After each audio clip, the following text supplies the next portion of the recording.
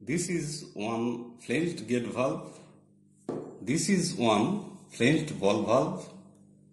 This is one flanged globe valve. This is one wafer type check valve. And this is one butt-weld end piston lift check valve. This type of flanged end and butt-weld end valves are tested as per ASME B 1634 and FEI 598, and two types of hydro testing is there. One is cell test and another is closure test or seat leakage test. FEI 598 covers hydro testing of gate, globe, check, ball, butterfly and flag valves. For all these valves, body hydrostatic test and seat leakage test is done, but only for gate and globe valve additionally backseat test is done.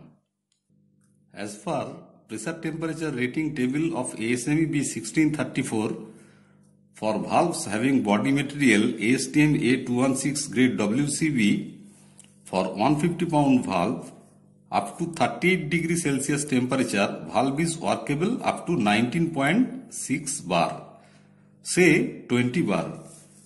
As per code, body test pressure of valve shall be 1.5 times of cold working pressure, that means 19.6 bar or say 20 bar gauge.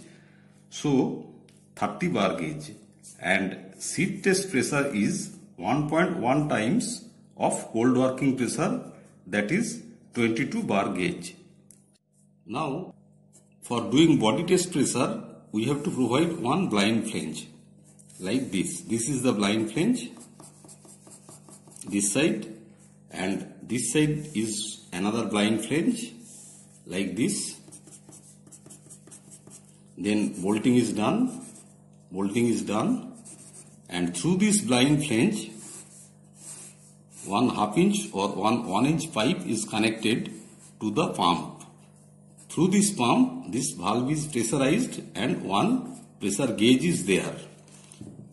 And for cell testing, this valve wedge in case of gate valve or valve disc in case of globe valve is kept fully open or partially open. So the valve is pressurized. Whole area, inside area of the valve is pressurized. All this area of the valve is pressurized. Then visually we have to see whether any leakage is there through the body or bonnet of the valve. There should not be any visual leakage through the valve at test pressure of 30 bar gauge for 150 pound valve. This is body testing or valve cell testing. Now how we do closure test or seat leakage test? In case of closure test or seat leakage test, valve wedge or valve disc is kept closed, and then one blind flange is provided on this side connected to pipeline and pump. Pressure gauge is there, and this side of the valve is pressurized at pressure of 22 bar gauge, and whether any leakage is coming on this side, it is observed. Again, the blind flange is provided on the other side, and this side of the valve is pressurized, keeping valve wedge or valve disc closed, and from this side we have to see whether any leakage is found from this side or not. This table of FEI 598 covers maximum allowable leakage rate for closure test or seat test. Suppose for 6-inch valve the leakage rate is 12 drops per minute. 12 drops per minute of water. If we get maximum 12 drops per minute of water leakage through wedge or disc of the valve, then it is acceptable.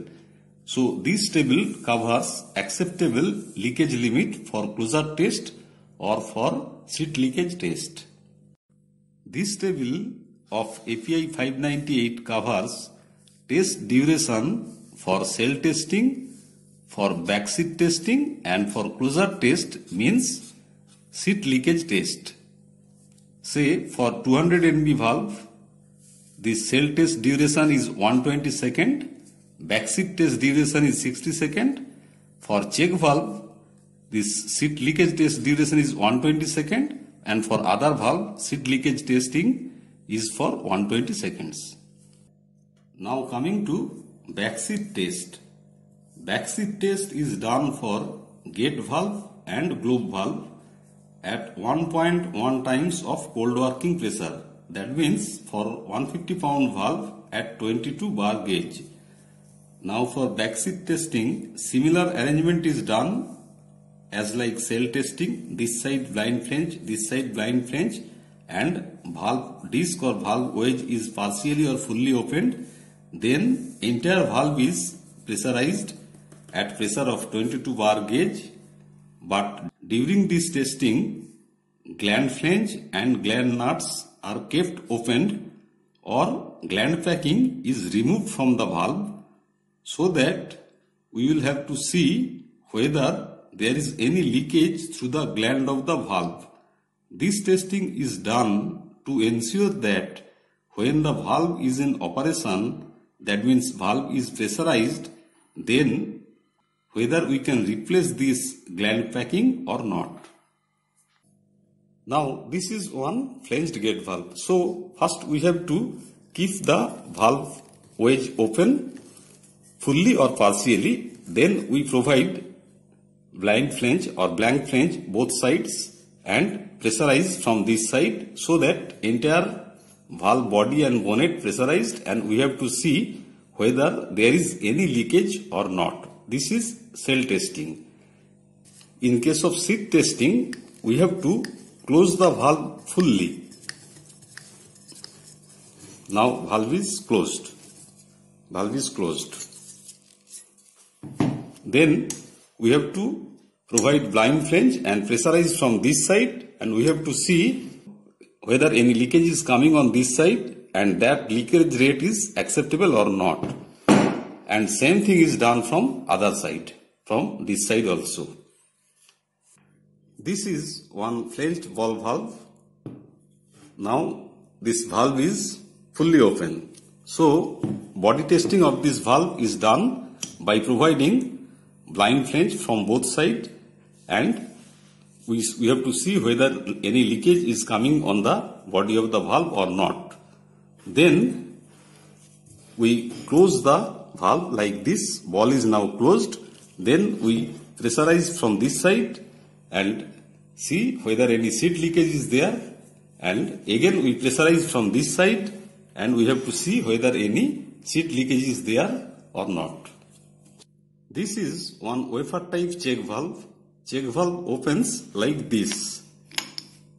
So for body testing, we have to mount two blind flanges from both sides, and we have to pressurize the valve at body test pressure, and we have to see whether any leakage is there on the cell of the valve.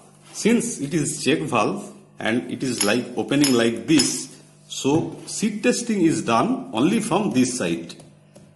Pressure is applied, seat test pressure from this side, and we have to see from this side whether the leakage rate is acceptable or not. This is butt weld end lift check valve. For this type of any butt weld end valve, either lift check valve or gate valve or globe valve, hydrotesting of body and seat is done placing the valve on a test bench using sealing material like rubber or PTFE sheet like this, and then body and seat testing is done. This is one flanged globe valve. So when we do hydrotesting of cell of this valve, we have to open the disc partially or fully. Then similarly we do hydrotesting of body by providing blind flange on both the side, and during hydrotesting of the cell, these gland bolts and gland flange will remain tight When we do seat testing, we close the valve like this. We close the valve like this. Then we pressurize seat test pressure from this side and see leakage rate on this side. Again, we provide pressure on this side and see leakage from this side, whether it is acceptable or not. Now, for backseat testing, backseat is there above the bonnet portion inside. In this portion, backseat is there. For backseat testing, this valve wedge or valve disc is kept open fully, and we provide blind flange on both sides of the valve and pressurize the valve body at backseat test pressure. Then we open the gland bolts and nuts like this.